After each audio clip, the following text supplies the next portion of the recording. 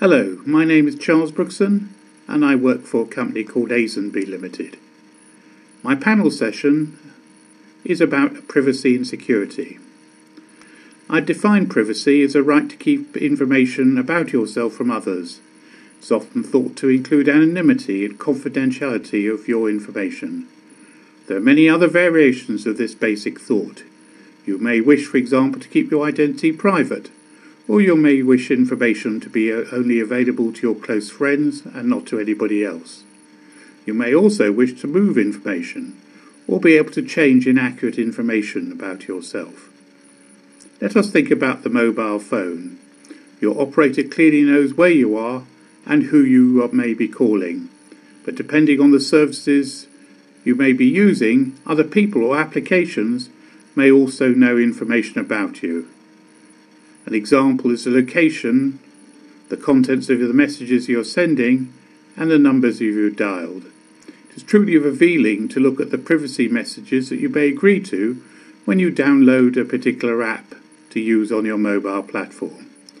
I know, for example, one very common game where everyone has agreed for it to look at the last number you've dialed. I'm still not clear as to why this would be required, or indeed why anybody would agree to it. Another example is a large email provider who inspects all the words in your emails, both sent and received, and targets advertisements at you. Would you say that this is a breach of your freedom, or is it a legitimate use of your information? It's often argued that information can be anonymized, but it has been proved many times, and one can find many examples of inferring an individual's behavior from anonymized data. So equally there must be guidelines for the aggregation of data as well as the collection of it. Naturally, there is a balance between the individual and their right to privacy. For example, if you're a criminal or terrorist, would you have equal rights?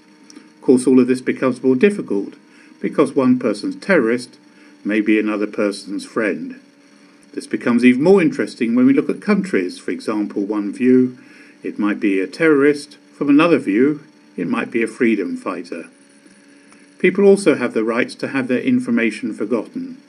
We do not want our fun or holiday pictures to be taken into account when future employers look at our prospects for a job. So should we have a separation between your identity as a person from your legitimate personal activities compared to somebody else in a position of power or role? We all have something that we wish to keep private from others.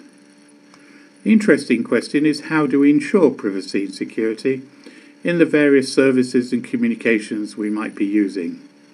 I believe that there should be clear guidelines and the language used to offer guidance to the individual. It should be clear to them. In addition, it should be easy to use.